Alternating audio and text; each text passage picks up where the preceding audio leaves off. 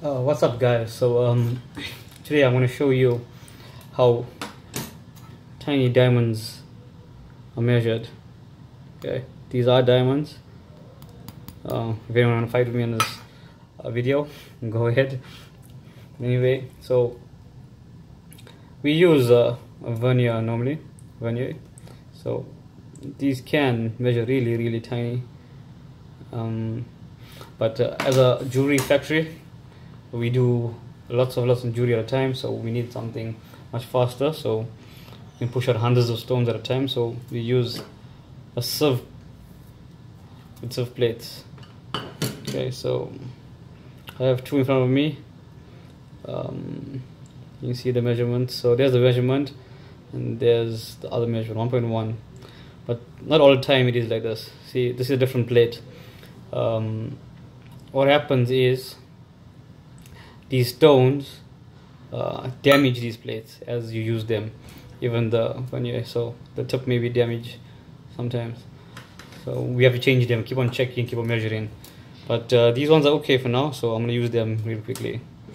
So I have the two sizes already. Okay, I picked them up in the tray, so I'm just going to go ahead. So normally now what I'll do is I'll use a size bigger to serve out all the bigger ones to get the size that I want. So for this purpose I'll use this one. So give it like tap. Whatever doesn't go through is this size on the sieve plate. So I'm just gonna move it out quickly. Some get stuck and it's out. So I'll measure one real quickly.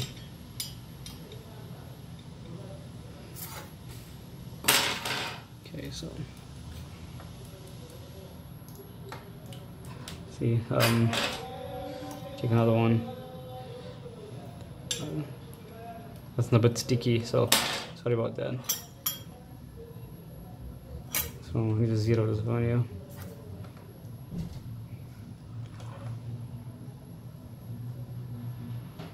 Sorry, these are really tiny diamonds. So okay, I'm staying up right now, but these are 1.1 mils. Okay, so the next step will be to put it in a packet, and you can see I have the weight here. Okay, so where I get the weight from is from this this chart on the internet, and 1.1 millimeter is 106, but that's if a diamond is perfectly cut. So I'm just gonna put this back. Put the next one. So I used this plate.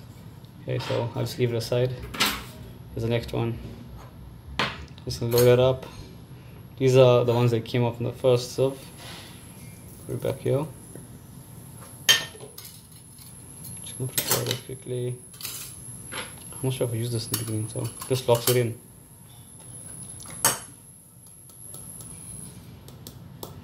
As you can see, I'll show you now, there's all the diamonds in there and nothing has fallen through. So I'm just gonna remove this one for now. Now we use way more at a time, carats of tiny diamonds, and we serve them all day long. This one's still stuck here. So let's measure this one real quickly.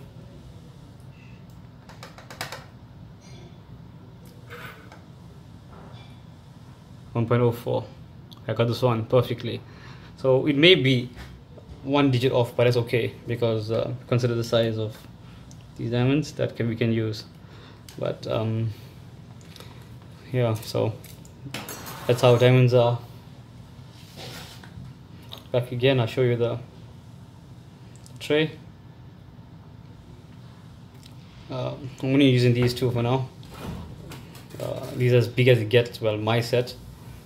And that's how lots of tiny diamonds are measured. So thanks for watching. Please subscribe.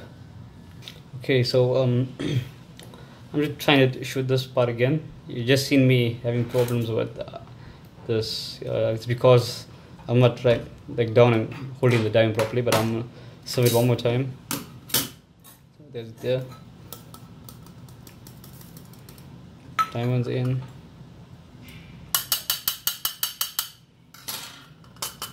Few taps. And now I'm going to use this one. Let's put it on there. It's in millimeters. So I'm going to take it out.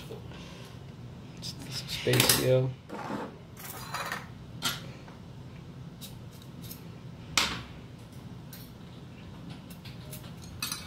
Just drop it in there.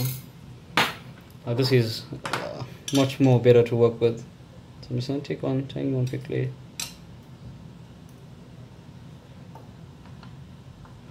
And on the dot. Thanks for watching. Please subscribe.